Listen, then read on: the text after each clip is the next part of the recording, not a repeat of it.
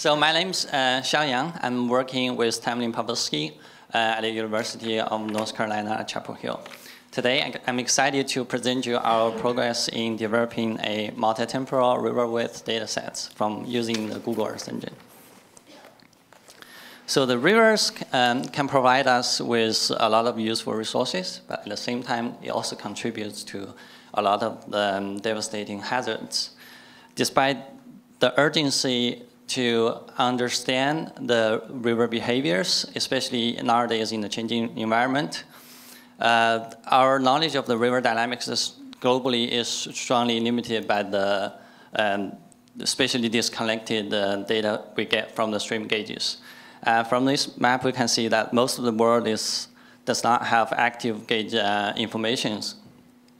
So in order to fill the gaps of these gauges and also develop a globally consistent view of the river dynamics, our group is working on ways to try to monitor the river from the satellite images.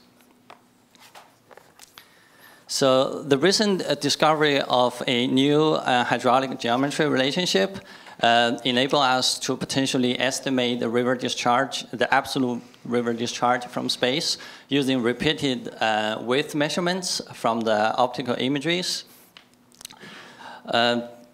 Also from our group that we have developed a global river width from Landsat data sets. It's called GRAL. And it has the centralized locations of the rivers and its mean annual and the width measurements at its annual mean discharge. So think of this as a snapshot of global rivers as mean status.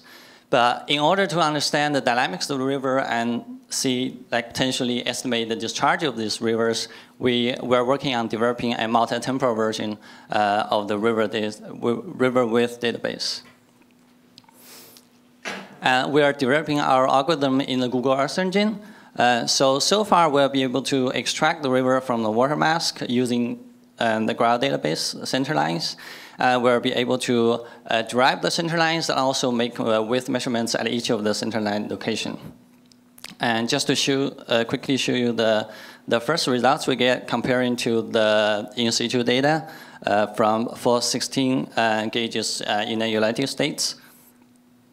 So upon the completion of this project, we may be able to reconstruct the discharge history globally for the duration of the Landsat mission and potentially measure the discharge in real time from space. Thank you.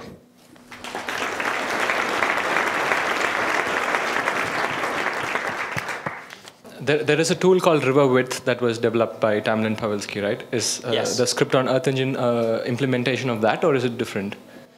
So the River Width program was written in IDL.